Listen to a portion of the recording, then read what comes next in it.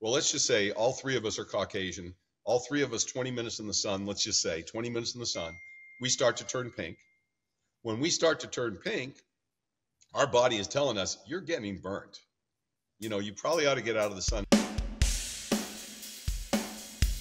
You are listening to the DrHaley Show, the podcast dedicated to helping you optimize your health. Each episode, there will be an interview or a message to help you discover better health. We will be featuring health radicals on the show to bring new ideas to the table, as well as doubling down on key fundamentals to support you living your best life. Your host is no other than the founder of Haley Nutrition, Dr. Michael Haley. You are listening to the DrHaley Show podcast. I'm Dr. Michael Haley. Today's guest is Dr. Guerry Grune. Guerry is a surfer and chemical engineer. His surfer life revealed the dangers of excessive sun exposure, and his chemistry knowledge revealed the dangers of toxic chemicals and hormone disruptors in cosmetics.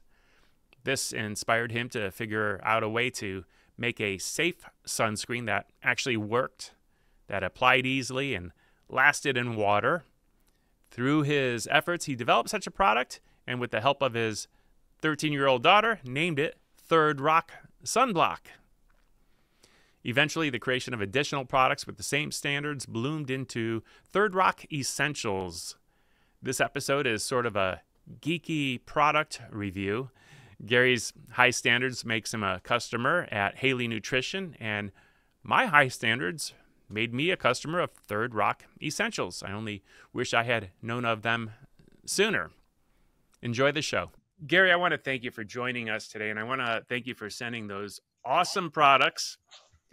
I have them right here, and this is kind of a product review, and some of them we have questions about because we're not sure what they are. Right. But the first one that Michelle had tried was the lip balm. Oh, yeah. Hi, Michelle. Balm. Hi. Yeah, sorry, I didn't introduce you. That's okay. And I was upstairs here, and I heard her from downstairs say, "Oh, I love the lip balm." Well, that's a good thing to hear. Yeah, it's a good one. So I'm But I was assuming that you use the Neutrolium product that has the beeswax in it, which is the water-resistant version. Yep. That would be this one. Yep. Yeah, that's the water-resistant version. There's also a water-soluble version. One has beeswax, one doesn't. And the this one definitely has beeswax, right? Yeah. I don't know. If it Feels says like it. water-resistant, then it has beeswax. Well, both of us are holding it at a distance. It's this right. Oh, There it is. yeah. Well, it is small, Okay, right? water resistant. Water resistant. Water resistant, yeah. So that has. So what makes it water resistant is the beeswax. Yeah. Okay, it tastes good too. Yeah, it Yeah, does it does. I call it synthetic honey. Huh, But there's interesting. nothing synthetic about it. So that product was a mistake in the laboratory. No way. Oh, great. Let me wipe it off. Now, the No, it funny was a thing mistake is in the and lab. Go ahead. I'm sorry. I was going to say, I'm typically the one that uses like a chapstick type product on my cuticles. To me, Right. that's like the place for it. But Yep. and it yep. feels great there. Yeah. Well, so what happened was, it was because everything came because of the sunscreen. But what happened was, we use glycerin, vegetable based, which is palm oil based, extracted glycerin, which is USP grade kosher glycerin, and US pharmaceutical grade. Sorry, and we mix that with something called ceteroglucoside. Ceteroglucoside is an emulsifier, but it's a plant fat. So if you've ever boiled vegetables and you've ever seen the little globules that come to the top of the boiling pot, that mixture of the glycerin and the ceteroglucoside makes a really cool gel. It wasn't cool from the fact that it gelled and we can't make sunscreen with the gel, but it was because we were prepping for the sunscreen and we added too much ceteroglucoside, and there it is, the gel that you see. So we patented it, of course, because I do patent work for a living. I'm a registered patent agent. So that is a patented product. It is food grade edible. All of our products are. And to make it water resistant, we add beeswax, which is high mountain desert beeswax from one farm in Arizona. That's pretty cool. You know, it's funny. I think a lot of the best products in the world were actually invented by mistake. You know, I think that's how wine was invented. Right. Yeah, that's pretty amazing. Yourself now, what's your training? You're a chemist. Okay, so yeah, so I'm actually sitting at Duke University where I did my undergraduate degree, and because I teach here too, I teach the Masters of Engineering Management program. So I have a BSME, which is a bachelor's degree in mechanical engineering and material science, but I also double majored in chemistry. So when I graduated Duke, I went to work for a couple of years at Celanese. Then I went back to school at UMass Amherst and got my master's degree in chemical engineering. And then I took a job at IBM in the Research Triangle Park in North Carolina. I then qualified for what they call the resident study program at IBM. They paid for my doctorate at NC State in chemical engineering.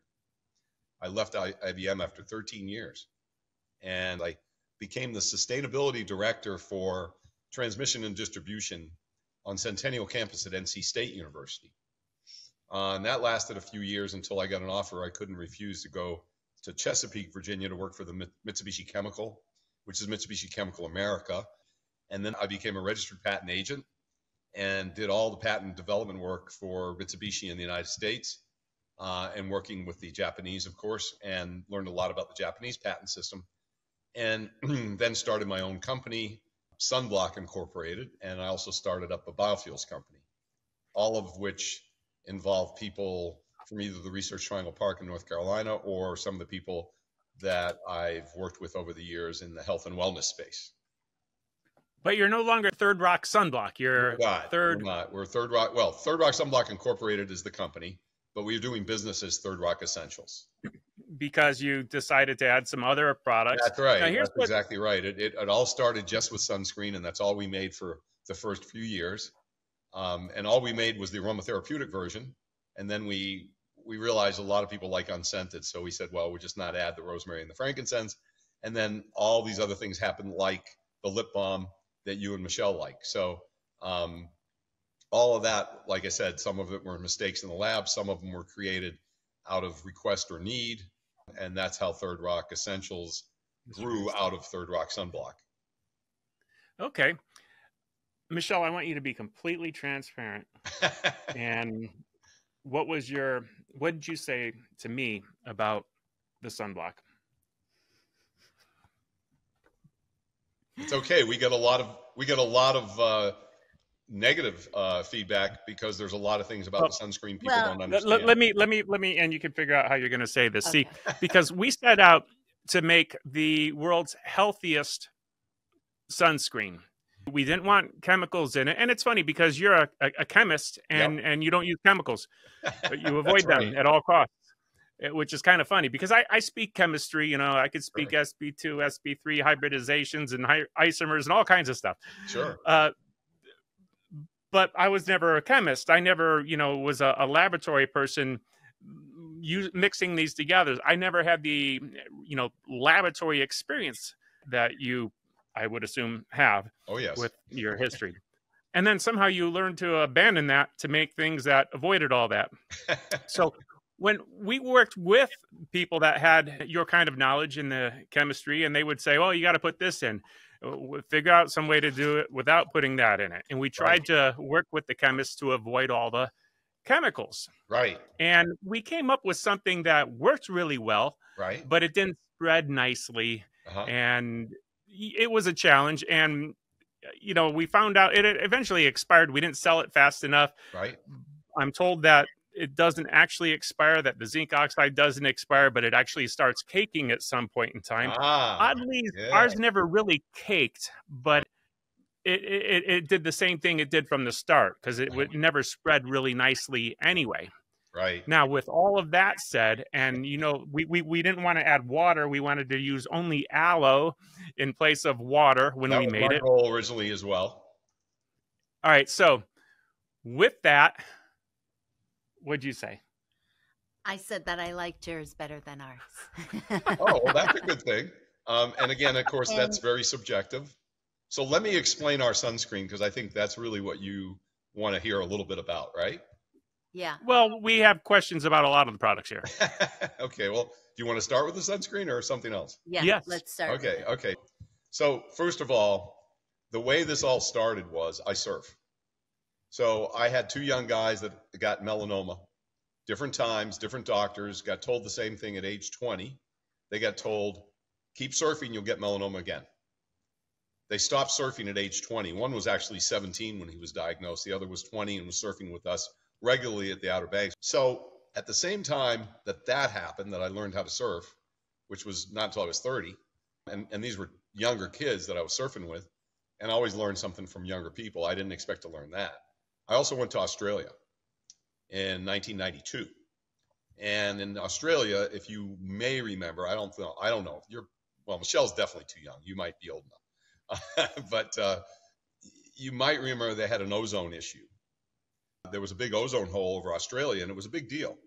Well, when I was there, all they talked about was the UV index and the pollution, unfortunately, in Bondi Bay and those areas. So they were using titanium dioxide in their sunscreens. And I brought some back with me thinking, why don't we use that in the United States? Well, that was 1992. Fast forward to 2000. And in 2000, I was already working up here in Virginia Beach. Well, I'm in Durham today, but in Virginia Beach when I live. And so there was an article. I'm an ACS member, American Chemical Society. As a member, you get a weekly journal. And front page cover was, "Are sunscreens safe?" This is 2000, okay? And I started reading the article. It was by Margaret Schlumpf, who was a toxicologist at the University of Zurich in Switzerland. And her paper was on the fact that she was lathering the back of female rats with organic, quote unquote, organic transparent sunscreens. And the female rat's uterus was growing abnormally large. And she determined they were all endocrine disruptors, female mimicking hormones. I didn't know anything about that. I'm not a toxicologist, and I'm certainly not a biochemist. But I knew one thing. I didn't want female mimicking hormones on my male body. And I certainly didn't want that in the presence of the sun, because I was concerned that, I might get skin cancer too. And so at that time, people were already starting to question, are sunscreens safe? Am I better off with no sunscreen? That kind of thing. And it's come full circle here 24 years later. So I actually wrote a patent application, got it granted, on a non-endocrine disrupting, cytoprotective, immuno-enhancing sunscreen. And that is a lot. And so my goal was to license it or sell it to some big company, and that wasn't happening. So I started working in my garage to make the sunscreen. And I started out with Burt's Bees formula stuff, because Burt's at the time was the 800-pound gorilla in the natural personal care space, and I liked using their base to make my sunscreen. But I didn't know what the heck I was doing. So I had to get mixing equipment, which I borrowed from my lab at Mitsubishi. I had to get a place to make it, and I had to start experimenting with exactly what you said, aloe and zinc. And I made an aloe and zinc combination, and sometimes it worked, and sometimes it didn't, and most of the time it didn't. And I tried it on my wife and kids at the time, and they suffered. So I said, well, I can't keep doing it that way. So then I started trying to get people like Bocce Labs to make it for me, and they were all old school chemists who didn't understand the concept of non-endocrine disrupting, and they didn't understand that it had to be food grade edible. And we say, if you wouldn't put it in your mouth, why would you put it on your skin? Your skin's your biggest organ. So all of those requirements, they didn't get it. So at the same time, my kinesiologist chiropractor, I think I mentioned to you, Dr. John Schmidt, and John said, I want to help you with the sunscreen. Let's see what we can do to make it proactive and make it immuno-enhancing. And that's where the rosemary and the frankincense came in for the aromatherapeutic version. But as you know, aloe also is a protectorant against precancerous lesions and cancer itself, skin cancer and other. Of course, drinking it is different than applying it. But still, your skin's your biggest organ. So when we did all that, we realized in testing over 200 patients that the rosemary and frankincense combination muscle tested positive. And I am a scientist and an engineer, and I don't believe in hokey stuff. So I wanted to prove that my ability to understand the neuromuscular response from the nose and the mouth going straight to the brain, which is very powerful, if that's really scientifically also capable of being understood. What we did was we took all of the non-active ingredients that you would put into a sunscreen, and we tested them both for muscle testing and for something which is a bioassay, because Dr. Schmidt's first client is Dr. George Clark, who actually lives and works in Durham, has a lab, and he determined using a bioassay with luciferase enzymes whether something is an endocrine disruptor or not, down to the 10 to the minus 16th power. We published that paper in the Journal of Toxicology in 2005. I did not get to go to present the paper in San Diego because my daughter's birthday was that week, and I think she was turning 5 or something.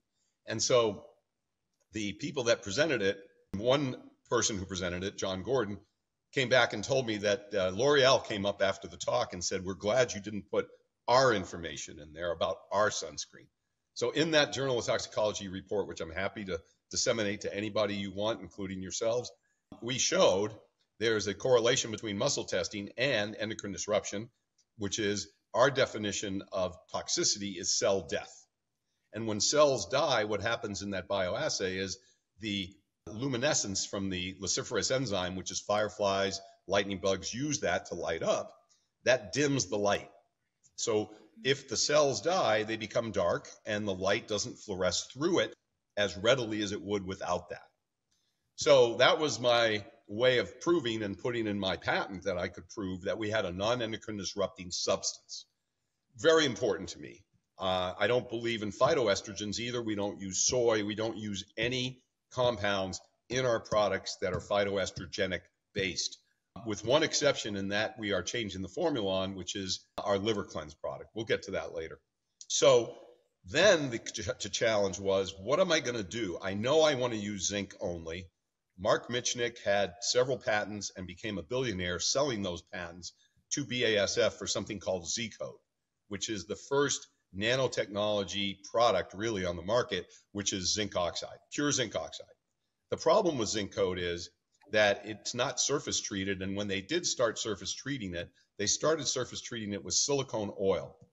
Well, Burt's Bees hired me to become their SPF director in 2005 to 2007. We negotiated for 18 months, and then at the end of 2007, they sold the company to Clorox for $987 million. It turns out Burt's Bees is also listed right here, right down the street in Durham, North Carolina. That's their headquarters. Well, what happened was I got a call from Celeste Lutriano. She was the chemist, the head chemist for Burt's at the time that I started working with them. And she said, "We can't use your zinc. It's got silicone oil in it." And I said, "Celeste, it's not got silicone oil on it. It's surface treated with silicone oil so that it doesn't turn into oatmeal." Well, I didn't know about the oatmeal part, so I naively said, "Okay, Celeste, I'll make it without the silicone-treated surface. I'll just make it with pure zinc oxide and everything else." So I would ship them the product that I made. This is like a 9-month period of development of the product with Burt's Bees, and about 2 weeks, 3 weeks later, would turn into oatmeal. And the reason for that is zinc oxide, when you don't treat the surface of it somehow, it is a very strong catalyst. It'll react with everything and anything. So now I had a dilemma. I couldn't use a surface-treated synthetic composition on the surface of the zinc oxide. And you know what they say, necessity is the mother of invention. So what did I do? I started a way of making the zinc oxide not turn into zinc hydroxide, which is what happens for all mineral sunscreens. Whether it's zinc or titanium, they both turn into zinc hydroxide or titanium hydroxide, which is a salt. It is not a metal oxide anymore.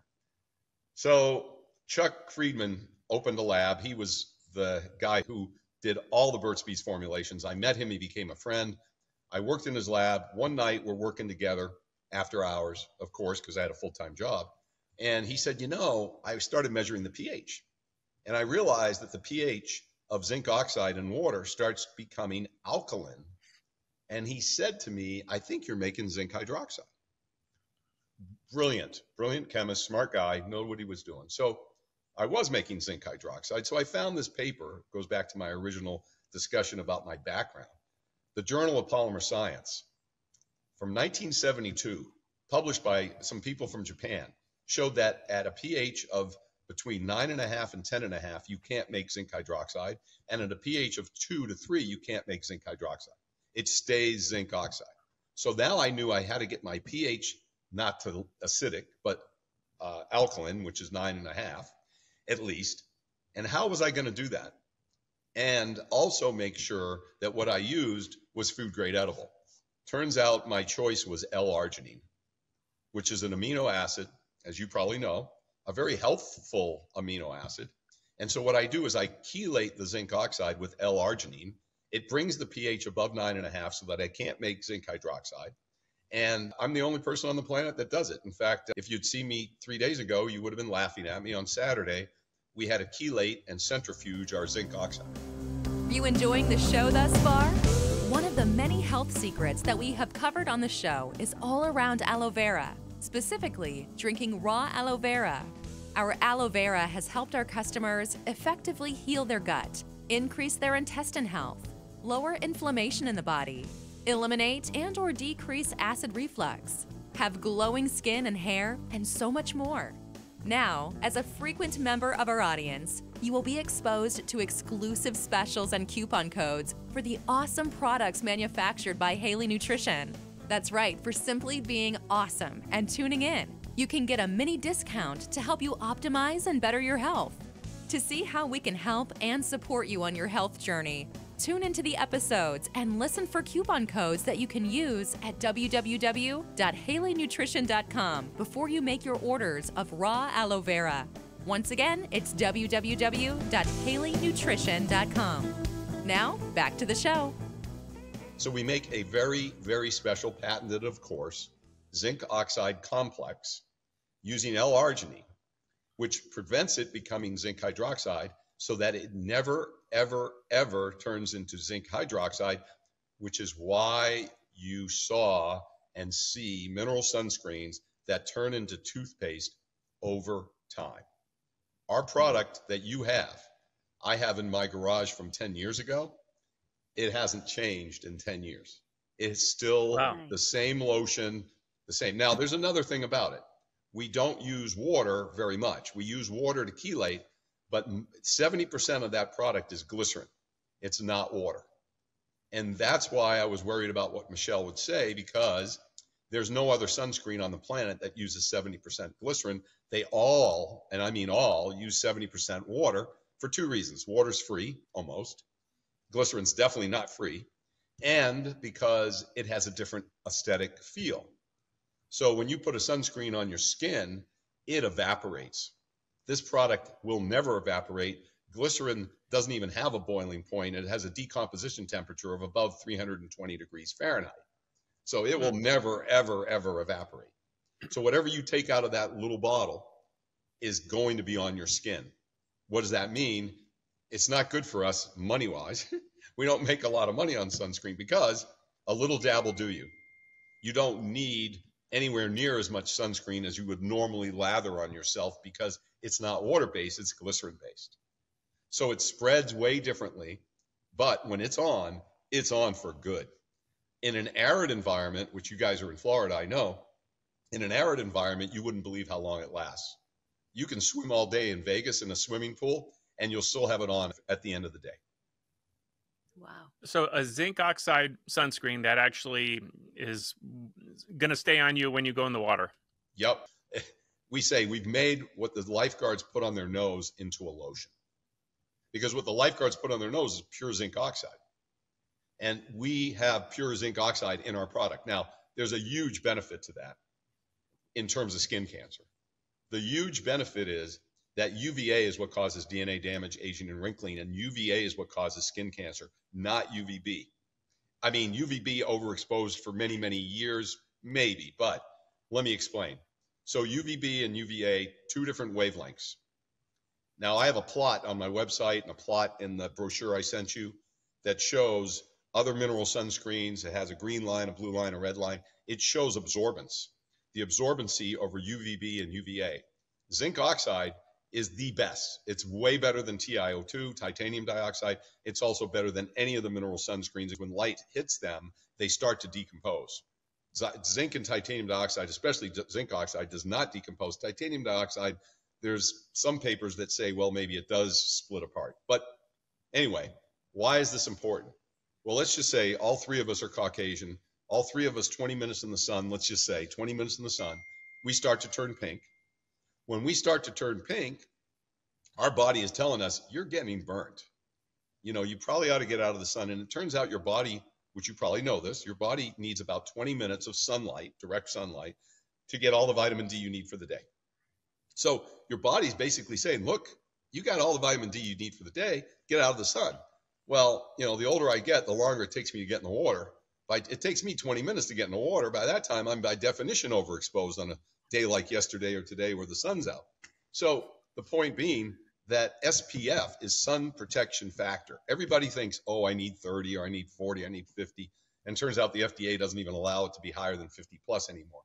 But what does that mean? So let's just say you buy an SPF 30 product. Ours is 35 plus, doesn't matter. Let's just make it simple. 20 minutes times sun protection factor 30 is 600 minutes of protection from the sun. You're nodding, you understand. That's 10 hours.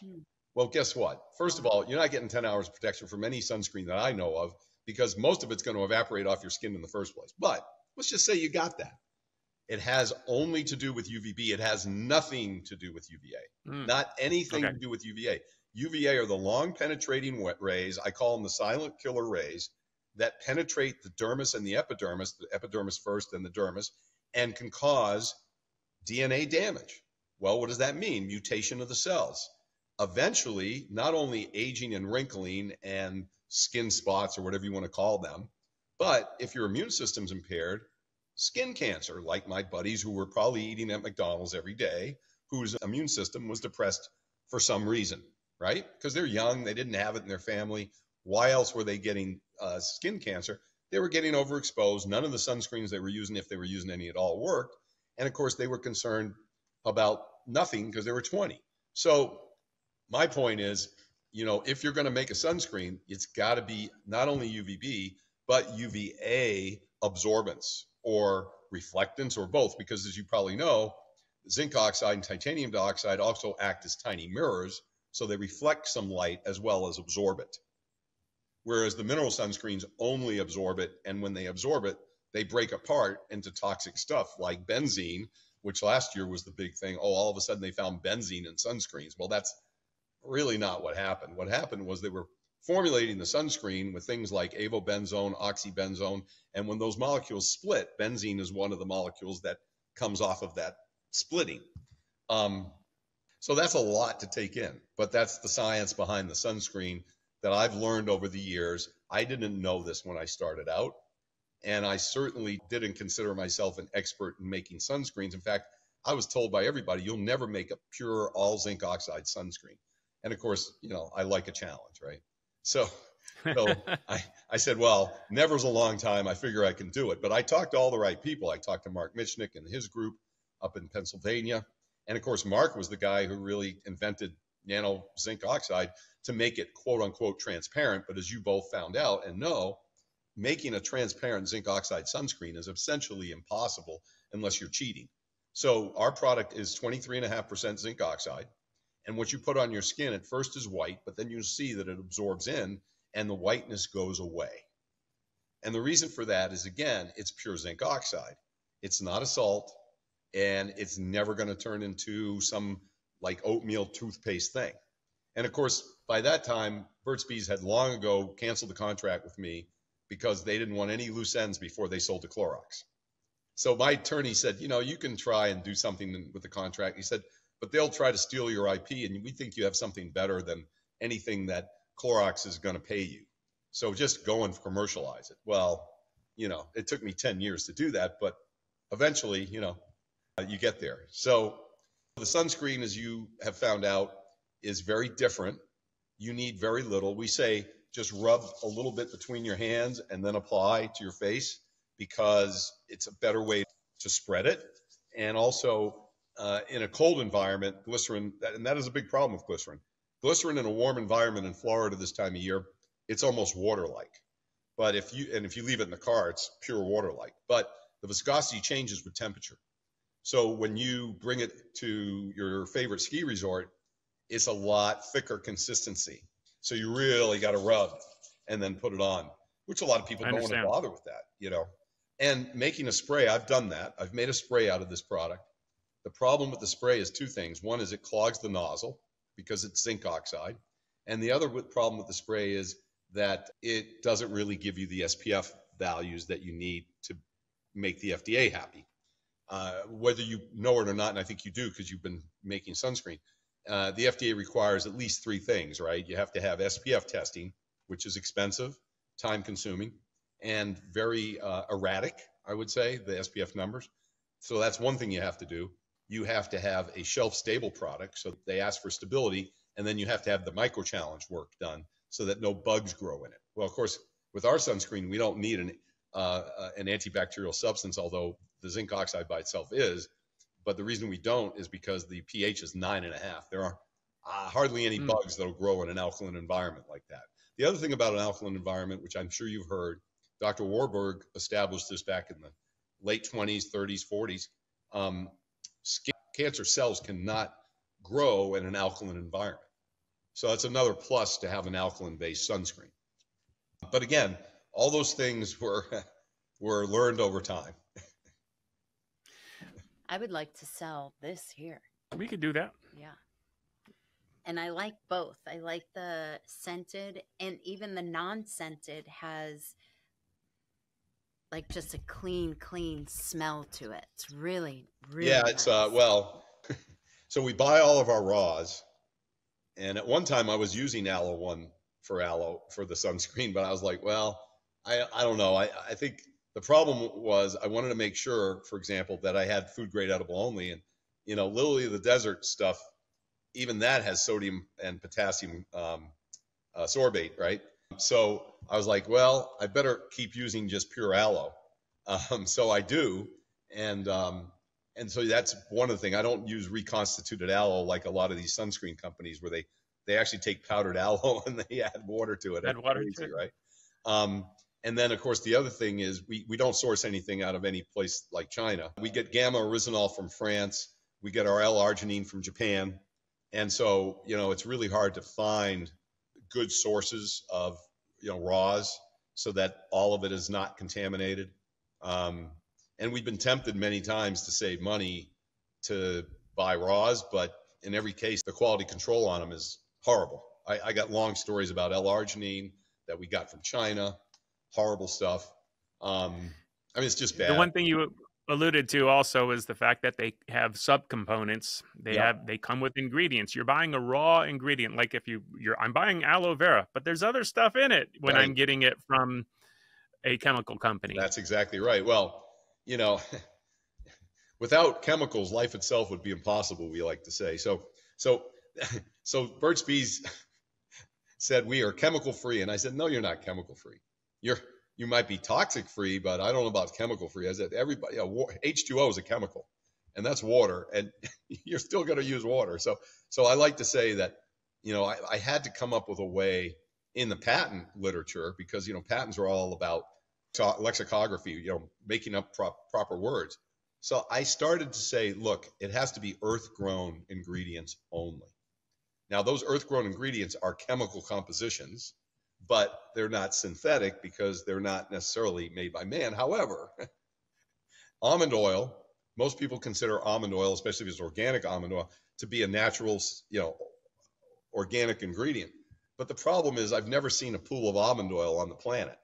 So even almond oil has to be, manufactured, right? You have to do something to it to get the oil out of it, right? So Burt's Bees, said, well, we're non-synthetic. I said, well, you have to define what that is.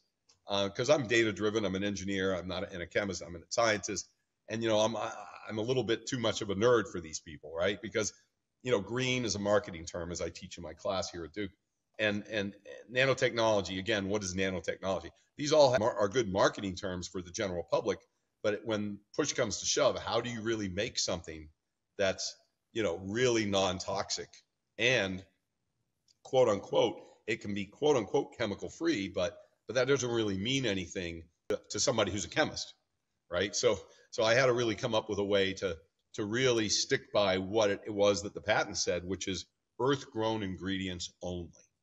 Now, of course, L-arginine is synthetic because, let's face it, you're not growing L-arginine in a plant or a tree. You have to extract it. Same thing with jojoba oil, which we use, olive oil, which we use. Those are all extracted oils. And as you probably also know, some of these oils are extracted with hexane. Well, hexane definitely is toxic. In fact, hexane is sort of the main component of gasoline.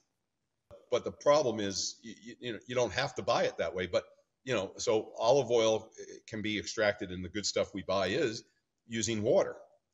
Same thing with jojoba oil. You can use water to do extraction and as your solvent rather than hexane.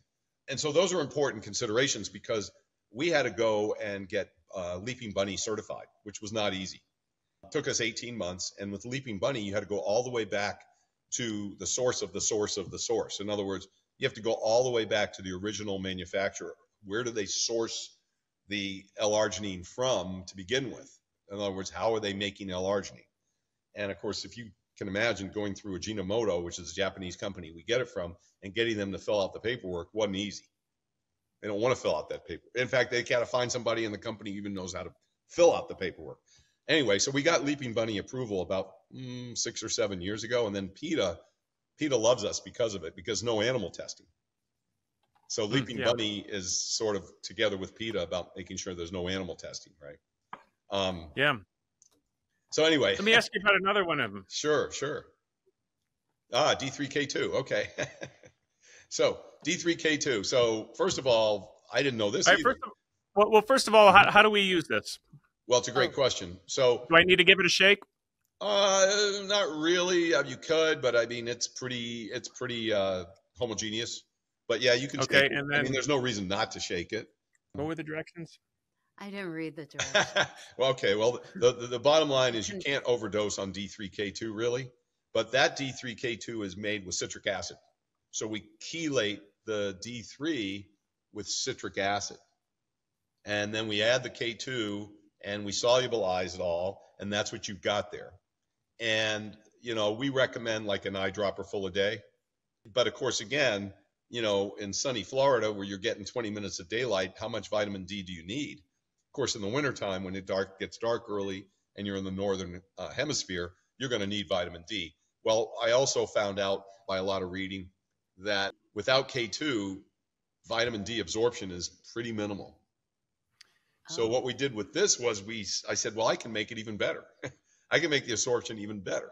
So we chelate it with citric acid. Citric acid is part of the Krebs cycle, which gives ATP to the cells. And you probably know about that. You're nodding your head. So citric acid is what we also use to chelate the silver oxide. So I had the experience of chelating the silver oxide with citric acid. And then I said, well, I can apply that same technique to vitamin D3, which we buy as a powder and solubilize, and then chelate with citric acid. Chelation. Now, are you putting it? Go ahead. I'm sorry. Are you putting it in a drink when you take it? Or are you putting it under your tongue right from the dropper? That's a great question. Either way, me personally, I use it as a sort of a tincture. It's not alcohol based, as you know. It's water based. But yeah, you could add it to a glass of water. It tastes very good too. It's got a citrusy taste, right? Yeah. Yeah. And the citric acid is something that people don't realize. Most citric acid comes from corn, not from citrus. So,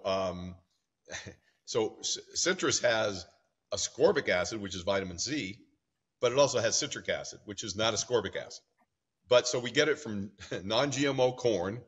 We believe that they tell us that. I can't guarantee that because that's what it says on the package, and we get it from the same company every time, but it's very pure. And of course, people say, well, wait a minute, I have a corn allergy. I don't think I should do this.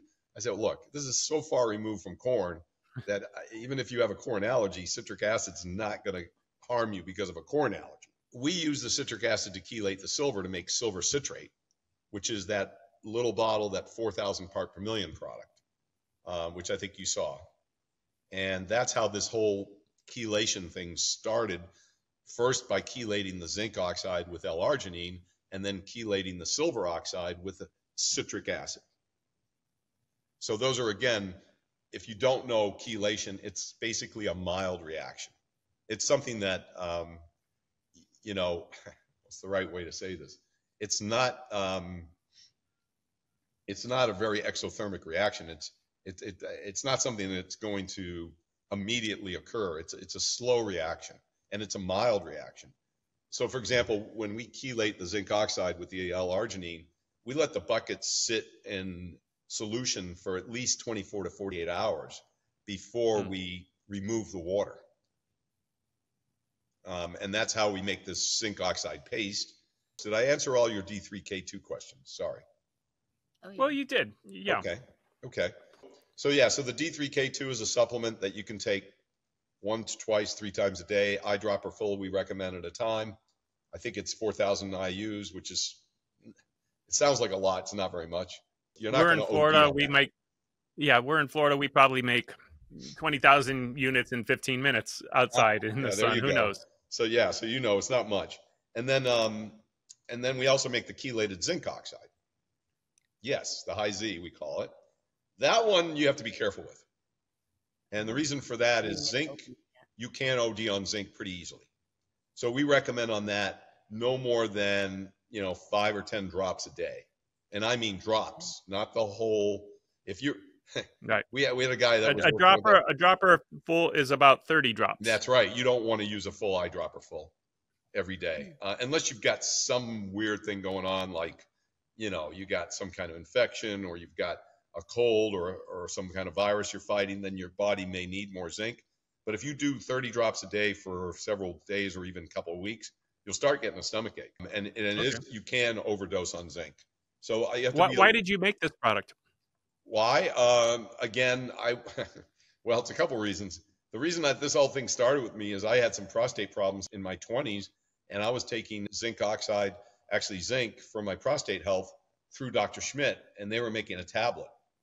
And then people said, well, wait a minute, what kind of zinc are you taking, and is it bioabsorbable? And so I said, well, I could make my own bioabsorbable zinc. And there it is. And it's a zinc chelate with zinc citrate instead of zinc, for example, zinc picolinate or zinc sulfate. There's a lot of different forms of zinc where some of it is very bioactive and bioavailable. Well, with citric acid, I know it's very bioactive and bioavailable. But right. I made something that's highly concentrated because, honestly, to dilute the concentrated product that I make, which is at 4,000 parts per million, I dilute this 32 to 1 to get the concentrate that you see there, which is, you can look at it, it's mostly water, right? But it's soluble and it's bioactive and bioavailable. And I don't believe, and this is something that I've studied up on and believe to be true, I believe if you're going to take supplements, you want to take as many of the liquid-based supplements as possible, because otherwise you're not going to get the bioabsorption and the bioavailability that you're hoping for. And, you spend a lot of money on supplements that are rocks and don't do anything but, maybe sit in your gut and pass through. And, but I've also found that if you use phospholipids, for example, sometimes you want that to happen, that you want the supplement to disperse in the lower intestinal tract. And the good way to do that is use phospholipids to prevent it from absorption on the way down.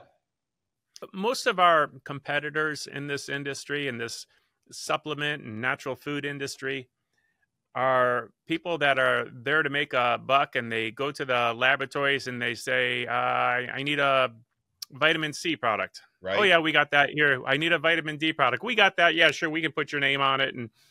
And they have no idea what they're actually getting. And talking to you, it's like, wait a second. No, I'm making it because of this. And this is why I'm making it this way. And I have the chemical understanding and knowing what's going to happen with it. It's very, very cool. Now, I'm guessing that at 5 drops a day, this is probably about a 1-year supply. Good point. And therein lies a problem in terms of profitability. But yes. I'm Dr. Haley, interrupting this podcast to share this month's special at HaleyNutrition.com. Use the coupon code S2024. That's S2024 for $25 off your purchase of $200 or more now through the end of September 2024. If you haven't tried the Greens vegetable and fruit powder yet, you're missing out. Each scoop of powder has the antioxidant equivalent of more than 10 servings of fruits and vegetables. You're going to love them. They taste great. You're going to feel great. You're going to be full of energy. Head over to HaleyNutrition.com and add a canister of greens to your cart today. Now back to the Dr. Haley Show podcast. Nutrisporin. Yeah, why do we have two flavors? Yeah, two flavors. Again, the same reason that Michelle and you use the lip balm. So remember, the lip balm is water resistant and water soluble, right? So you got a water soluble Nutrisporin and a water resistant Nutrisporin, and the question is why? Well, that's a little bit of a story too. So turns out what we're doing with the Nutrisporin is we're taking the chelated silver oxide that I've mentioned but have not described, and we infuse that into this Neutrolium base. So again, food grade edible. The green box has 3 ingredients, okay? Soteroglucoside, which is the plant fat we talked about for the Neutrolium product. Glycerin, USP grade kosher glycerin, which by the way is very expensive, and food grade edible, of course. And then the chelated silver oxide with citric acid. Well, when you make that 3-way combination, you make something that we did call rash block, and we still do. The rash block only has 75 parts per million silver. The Nutrisporin has 100 parts per million silver. But nobody knew what rash block was or how to use it, but people understand Neosporin. So putting on my IP hat again, I said, you know, if I use Nutrisporin as a product name, I better get it trademarked. And sure enough, I did. And Johnson & Johnson, for whatever reason, did not oppose the trademark. And so it is a registered trademark. And it says on the box not to be confused with Neosporin for a reason. That's a legal issue. We can talk about that either now or some other time. And it turns out that that product will heal just about any cut, bruise, scrape, anything you have, and it will heal it fast. So yeah, you're squeezing it out of the tube and putting it on your finger. And if you've got any kind of boo-boo, it will heal the boo-boo. Wow.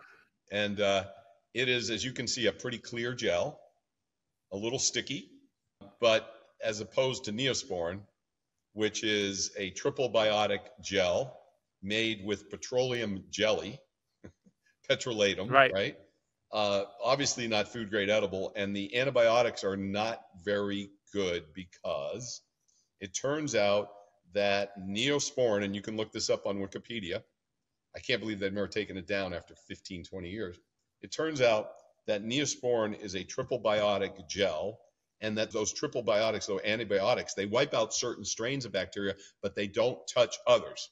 They don't touch, for example, MRSA, and because they don't touch MRSA, when you put Neosporin on, it allows MRSA to proliferate because MRSA has no other competitors in the space.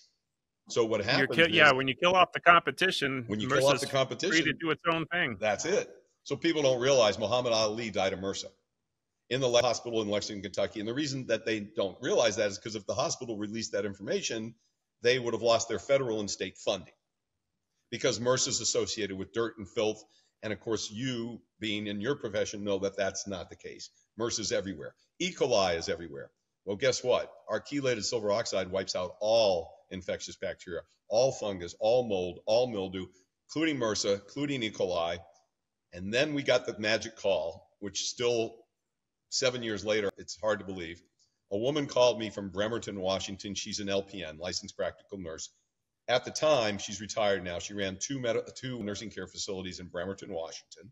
And she said, this stuff is wiping out my UTI, Gary, urinary tract infection. And I want to try it on my residents. I said, Sue, how fast do you need it? Where do you want me to ship it? Long story short, 2017, 2018, we did a study on her residents. They had 12 women there that at different times had UTI. One woman was on hospice. She was getting UTI every single week. She was getting antibiotics every single week. They applied this directly on the urethra, dime size, 3 times a day to her. She never got another UTI. She lived 9 more months in the nursing care facility without ever getting another UTI. I've got at least 10 to 15 women in the last 3 years that have contacted me that had the same issue. UTI goes away, gone. But of course, could I advertise that? Yes, I could, and then go to FDA jail. So Yeah, I'm a little confused because sure, you talked about you just described it as a topical application. I did. So they didn't have to ingest a silver product and flush it out from the That is inside? correct. Although we did supply to the nursing care facility the big blue bottle. Did I send you the big blue bottle?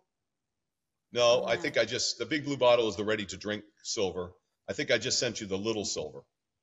Yeah, so that one eyedropper full of that in 8 ounces of water makes 150 part per million ready to drink silver oxide solution. And yes, you can ingest it. And if you ever get even the tinge of food poisoning, it will wipe it out. Like, Now, how is literally. it? Because understanding that it's going to take out all kinds of bacteria, Yes. how is it safe when it comes to ingesting in your gut flora? Yep. Great question. So here's what I tell people. I said, look, every time you take a breath and every time you drink something and eat something, you're going to get bacteria into your body, right? Good and bad. The key is, can your immune system overcome the bad, the infectious stuff? And of course, if your immune system is optimal, it's going to wipe most of that infectious stuff out. But, there's no question that there's a link between infectious bacteria and cancer, stomach cancer, kidney cancer, you name the cancer. How many types of cancer are there? How many types of bacteria are there? Infectious bacteria is the question and the need. Now, as far as good bacteria in your gut is concerned, I would say if you want to take a pre and probiotic to make sure you maintain good, healthy gut, I do. I like it. I think it's a great idea to do it. Do you need to do it? Depends on your diet, depends on your exercise routine, depends on everybody's different. Even identical twins have a different DNA. So I would say the answer is, yeah, it could wipe out some good bacteria. The question is, how much is it going to wipe out, and will it affect you in any negative way? And I would say probably not, as long as you're drinking, eating, and breathing good, clean stuff. Right. Nurture the good flora back and give the good flora the things it needs. And I would say to you, some people, my sister, for example, uses it proactively. She'll take it in the morning and the evening before she goes to bed. She'll take, some silver to wipe out any infectious stuff. And I think, not a bad idea to do that. Is it causing her any issues? She claims it's keeping her healthy. But again, she's indoors in New England a lot. She's got dogs and she had kids and blah, blah, blah. So I think it all depends how you want to use it, when you want to use it. We were at a wedding. This is like 10 years ago in Germany. It was the hottest day of the year in Cologne, Germany. Both my parents are from there. And we were at this wedding, and at 11 o'clock at night, it's an all day, all night affair, right? 11 o'clock at night, I'm looking around for my wife at the time, and I'm saying, what? Where is she? And she's outside at a picnic table with her head down. She couldn't even raise her head. So at 3 o'clock in the morning, we had to take her to the bride's house, which is where we stayed. She woke up at 3 o'clock the next day after she took a full glass of the chelated silver with the water. She woke up at 12 hours later hungry. Now, if you've ever gotten food poisoning, the first thing you wake up thinking about is, what is it that I ate or drank that I'll never touch again? Right. So I swear to you that if you ever feel like you had something in your body that you don't want in there anymore, and your body tells you pretty quickly, that is the antidote. That silver oxide, drinking it, ingesting it is the antidote. But getting back to your original question about urinary tract infection, we have all the evidence that you don't need to do both. But if it's an acute infection, we recommend both. I had a woman come to me at Dave Osprey's conference in Orlando 4 years ago.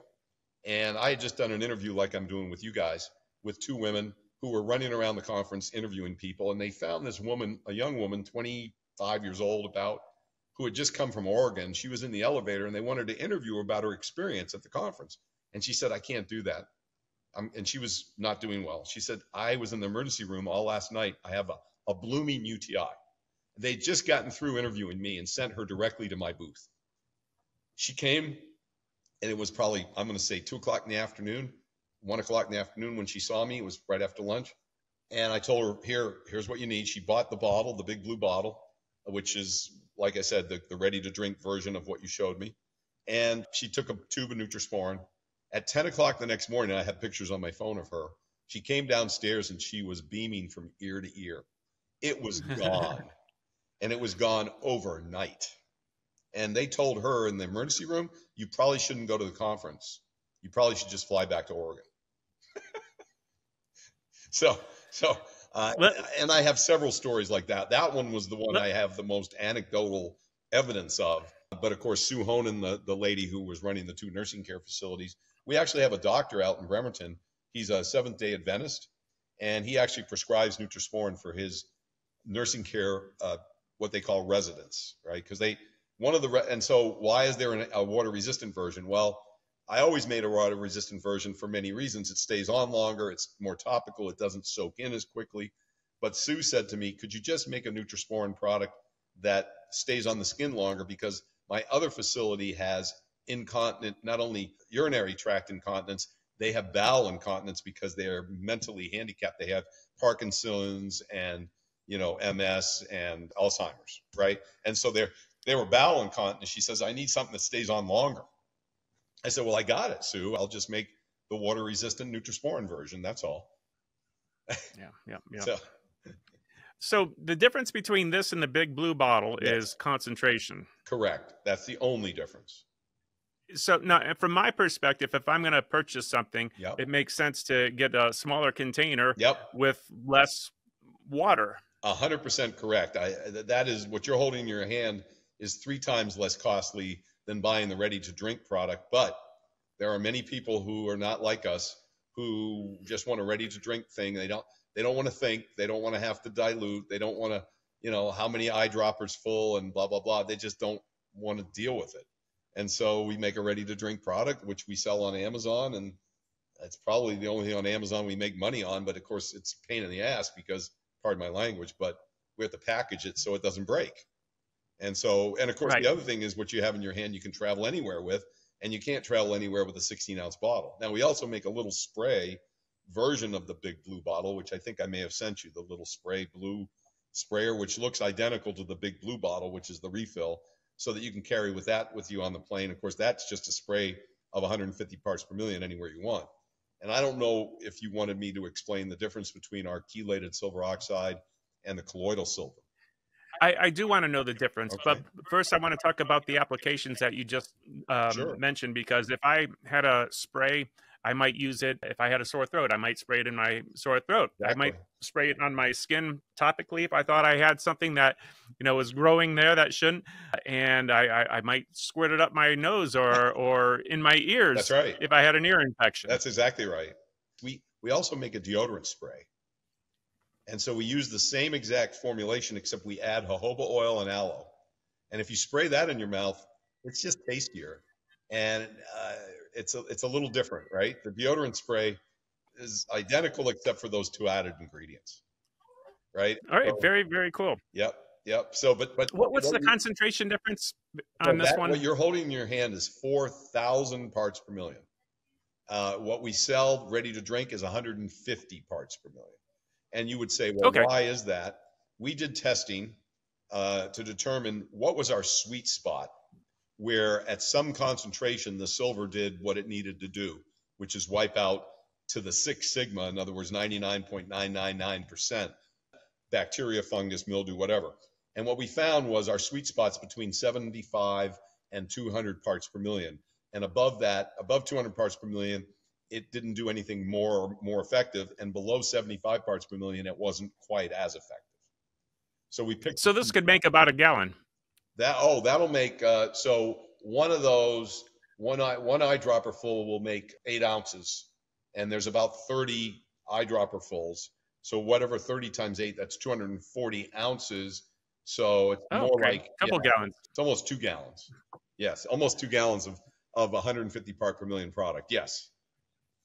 Yeah, and I could imagine how much it would be to have 2 glass containers of gallons of water shipped. So, and it's going to break, and right, all those things, right? Makes so much more sense. So that, obviously carrying that around is easy, and of course we make that little 2-ounce sprayer to carry around. And during COVID, I carried it everywhere, in the airport, on the airplane. I always tell people I think the airplane is actually cleaner than the airport, because the airplanes have HEPA filters and the airports don't. So I think I think it was more of an airport related illness than an airplane related illness. That could be a hand sanitizer. It's absolutely, and as maybe hand sanitizers by definition have to be 60% alcohol, right? And so, but we don't use alcohol, so we can't call it a hand sanitizer. I mean, there's all these rules and regulations that the FDA and the EPA put on all these things, and that's why being in this space is very difficult. Yeah, the alcohol is what is the skin irritant, which is why they have to put aloe in it to counter those harmful effects of the rubbing alcohol on your skin all the time. Got it. Absolutely. You know, these products are great. I'm going to start using yours. I have been using another brand, but tell me the difference. Well, okay. Well, we keep it in the house, so we use it for everything, like you said. Right. First time we think something's going wrong, we're drinking it, we're squirting it up our nose, wherever we need it. But what's the difference between yours and everything else that we're seeing on the shelves? All right. So I'm guessing what you're seeing on the shelves and what you're buying is colloidal silver. There's a few companies out there that sell it. Sovereign Silver, Silver Wings. And I will tell you, very straight, very transparent, there's nothing wrong with those products. They work. You don't need a high concentration of silver for it to be effective. They're selling mostly 10 parts per million. And they're selling colloidal silver. We are selling chelated silver oxide, which is bioactive and bioavailable because we're bonding the silver molecule to an organic citric acid molecule. What they're selling is something that's made with 2 electrodes. I simplify it in a bathtub. They're using either deionized water or distilled water. They're running a current between the 2 electrodes, and one electrode is coated with silver and the other electrode is just either positive or negative charged anode or cathode. When you run the electricity through, what happens is the silver ions migrate from the silver coated electrode to the one that's not. And as they migrate through the water, they get trapped in the water, and those are silver ions. They're silver particles in water, and they're charged, normally positively charged silver ions, which is very helpful. And at 10 parts per million, there's evidence that it wipes out things like viruses and, flus and cold bugs and that kind of stuff. The problem with it is, if there is a problem, which I don't know that there's necessarily a problem, but the difference is that it's not bioactive and bioavailable. So when you add the citric acid molecule, now all of a sudden it's becoming bioactive and bioavailable, right? And so all of a sudden, now you have something that when it gets to the cell wall, instead of just penetrating the cell wall and going through the cell and wiping out whatever it can, it sticks to the cell wall and stays there until it wipes out whatever the heck it is it needs to wipe out. And eventually those cells either die or they get renewed and they get flushed out, or something happens. There's a theory, there's a body of evidence that says every cell in our body, and we have trillions, has a function. Some cells need to die and be removed. Some cells need to be born and be new. We've heard about zombie cells, which I don't really understand, but supposedly they exist. But you have nose cells, and you have eye cells, and you have ear cells, and tongue cells, and skin cells. And all those cells have different functions. And if any of those cells get infected with bacteria or with fungus or mildew or mold, you'd like to have something that would be there long enough to wipe it out and make the cell healthy again. And with the citric acid, you're feeding the cell. So in my view, the colloidal silver that you're taking, if that's what it is, and at low concentrations, 10 parts per million is 99.999% water that they're selling, but still has effectiveness. It can be good. It just really depends. Like nebulizing colloidal silver during seemed to wipe it out, and I have papers to prove that. They weren't written in the United States. They're Spanish, Japanese, and Israeli papers, but they prove that silver can wipe out. But unfortunately, I did hear about that, yes. Nebulizing. Yes. And yes, and so you could nebulize our stuff too, and I did actually, and it seemed to help me when I got, and it was in Florida actually, and it's not pleasant, and I did nebulize with the silver, and it did help, especially because I got the kind that taste and smell went away. But anyway, that's a whole different discussion. But getting back to your and we're gonna have to beep that word out if we put this on YouTube. That's true, right? I'm sorry, I should have said. No, it's okay. The pandemic. whatever. But the bottom line is, what I would say is, there's another problem with colloidal silver. You can't make a high concentration of it and sell it because it turns brown and yellow. It oxidizes. There's some of them have been making up to 250 to 500 parts per million of colloidal, but that takes forever. Costs them a lot of money and time to make it, because they got to pour a bunch of power into the electrodes, and they got to wait for the colloidal silver ions to get into the water. And I would imagine to make 250 parts per million of colloidal silver probably takes a minimum of several weeks to make that product. So now, if it is brown and oxidized, does that make it any less beneficial? That's a good question. The answer is I don't know. I'm sure there's probably some information out there that says that you really want it in the silver ion form, because that's more potent to most of the bacteria, especially negatively charged bacteria. Once positively charged ions hit negatively charged bacteria, it wipes it out. So when you take a positively charged ion or a negatively charged ion and you oxidize it, it'll become silver oxide. And silver oxide, I would say, is probably not as effective, although it brings back a story about how the French aristocracy got the name blue blood, because they ate and drank off of silver and drank from silver goblets. And it turns out they got bluish tinge to their blood because they were very white and very pale, and their blood, their veins turned blue. You could actually see blue veins, bluish veins. What they don't tell you is that the French aristocracy did not die from the bubonic plague, right? Which was bacteria carried by rats. That was proven. So it's interesting. And so silver oxide will turn you blue over time. There was a guy in Kentucky who turned himself into a Smurf. Took him many years to do it, and he died of a heart attack. He did not die of something called arginosis, which is what the FDA has tried to scare everybody about, saying, oh, you're going to get silver poisoning. Well, good luck getting silver poisoning. You're going to have to drink like 10 glasses of silver a day for the next 10 years to turn yourself blue. But if you want to do it, you can do it. The blue guy was experimenting with it, and from what I understand, he was making his own. And and he turned himself into a Smurf, but then he died of a heart attack. Yeah. So, well, this is good stuff. I love your products. Third Rock Essentials. So it's 3RDROCK Essentials.com. That's the website. All right. Yeah. Excellent, Gary. Yeah, we're also on Amazon, Gary, but we really prefer that people go to our website, because Amazon takes a big chunk of our gross. Yeah, and you got to avoid the big evil machine if you can, the evil empire. That's right. They're putting a big beating on us. They are. But, some people want it next day. If you go to our website, you can get it next day, because we stock Amazon with enough so that if you order from our website, Amazon will ship it to you directly. Yeah, and I'm just going to say to anybody that made it this far in the podcast, you shouldn't need this overnight. These are products that should be in your house at all times. Right. You don't want to, say, oh, all of a sudden I need to order the Nutrisporin. I have an infection. Can we overnight it? Well, when you have an infection and you want to apply it, you want it right there and then. You don't want it tomorrow. Right. Keep it in your house. You don't know when you're going to get food poisoning. That's right. Keep this in your house. Yes, medicine cabinet, exactly. Or first aid kit when you're traveling, when you're hiking, when you're biking, whatever you're doing. You should have something at your disposal.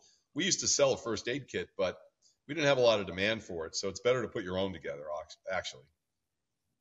Now, do these things expire? Great question. The answer is no, they don't. But again, with the FDA, we have to be careful. So with the sunscreen, you have to put an expiration date on. So we put 3 years because we know that nothing changes in 3 years. Those products are completely shelf stable forever because there's nothing that can grow in there. In other words, no bacteria that causes shelf life instability. And the product itself is only 3 ingredients, which are so shelf stable that we've got stuff sitting around now for 5, 7, 10 years. Nothing changes. So we haven't put an expiration date on the Nutrisporin products or on the silver because we haven't seen any reason to do it. We haven't talked about the liver cleanse. That was a little bit different because that's got 4 Hawaiian herbs in it, some silver, and actually we had a fungus that started growing there, which turned out to not be an infectious fungus. It turned out to be a healthful fungus, but it grew a white cloud of fungus because they sent us the herbs from the Hawaiian farm unfiltered in large quantities. Like we bought 2-gallon bags, and they didn't tell us that the stuff they were selling online in little 1 and 2 ounce bottles with eyedroppers were filtered, and that the stuff they sent us was raw with no filtration.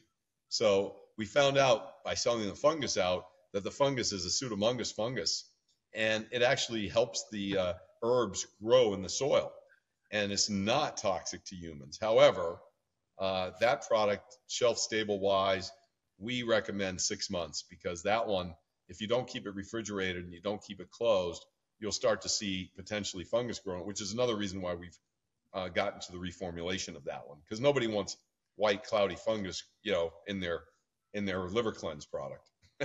We'll eat mushrooms, but That's right. And of course, nothing wrong with that. Although I guess there is, lysergic acid, like what is it? Something acid, LSD, right? In mushrooms, I guess some form of it. well, psilocybin, something like that. Something like that, and lysergic acid, I think. Psilocybin. Yeah, maybe So it makes that, you yeah. silly. Of course, again, that probably won't kill you. It might expand your mind a little bit. Might expand your mind, give you new product ideas. Boy, oh boy, oh boy. All right, I love it. How often do you do the liver cleanse? We recommend that every night before you go to bed. Only because affected everybody's liver. I said the word again. I would say everybody's liver has been affected by the epidemic. And so cleansing the liver is a good thing. What's in there is magnesium citrate, which cleanses the liver, and then 4 herbs that support the liver. Okay. You think people have been affected whether they got naturally or use the V word? Good question. My understanding is, I would imagine the liver was affected in both circumstances. And the reason why is, the liver is your largest internal organ, and it's a filter, right? So anything that goes into your bloodstream is eventually going to wind up being purified by the liver somehow. And so if your bloodstream is contaminated in any way, shape, or form by any virus or any, bacteria or whatever, the liver is going to get involved. So, keeping your liver healthy is vital to keeping all your organs and all your internal parts of your body healthy, including your skin, which is your largest organ. So I would say for the liver cleanse, to maintain good health, use it an eyedropper full a night, or even twice, once in the morning, once in the evening. I think I may have told you the story offline, but I have a patent attorney friend from Korea, and he works all day drinking and doing business development, and he drinks a lot, and he buys drinks for everybody, so he's fun to be around. But then he goes up and he works in his room for 4 hours, because when he's in the United States anyway, it's a 12-hour difference between here and Korea. And he said to me, do you have that? We call it hangover block too. He goes, you got that hangover block? I want to try that stuff. I said, sure, Jay, no problem. He said, well, let me have one bottle. He says, what should I do? I said, in your case, before you go to bed tonight, you drink the whole thing. So he said, okay, I'll do that. And then I want to meet you down here in the lobby at the elevator at 8 o'clock tomorrow morning. And of course, there it was 8 o'clock the next morning, and I'm at the elevator waiting for him to come down. He's got the liver cleanse in his hand. It's empty. And he said, it works. So no hangover. So yeah, so if you decide you want to get, you want to imbibe more than you normally would, then yeah, use it. Wow. Any new products in the pipeline? Yes. What about yes, and I don't know if I sent you any of these. We make something with Intelligent Thread guys. We started out with them. They wanted a pain relief gel. We call it a tension release gel, because pain release, again, is an FDA no-no. We use arnica, and we infuse the arnica into the Neutrolium gel. And we call it a tension release gel, and that's pretty new. We've only been doing that for about a year. And then they said, you know, Gary, we have a lot of customers. They sell clothing with infused energy in it that really does have an effect on a lot of people that have problems walking or pain in some joints or neck or whatever. And they said, but we also have clients that really like to look good. Can you make us, you know, sort of a night serum?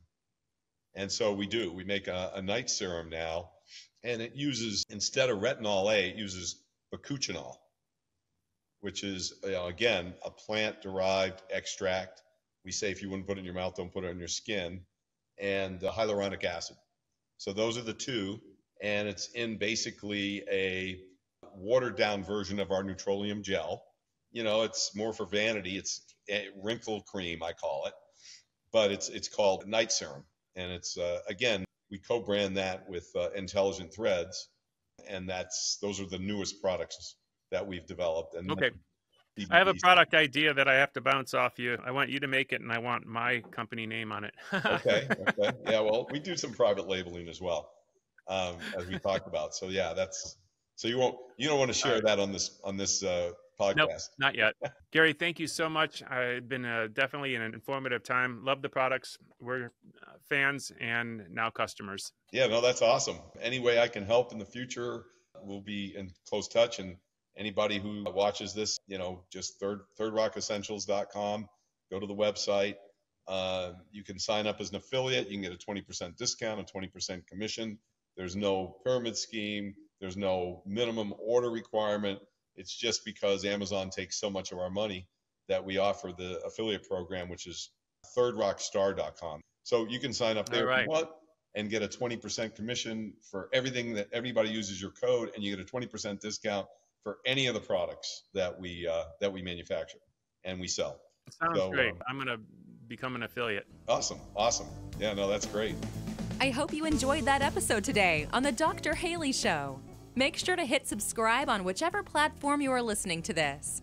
If this episode made you think of someone, go ahead, take a screenshot, and share this exact episode with them.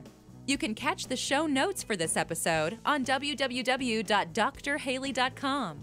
If you want to geek out with Dr. Michael Haley on other radical health topics, be sure to check out his YouTube channel, where he posts exclusive video content. All the details are at www.drhaley.com, and we can't wait to hang out with you on the next episode.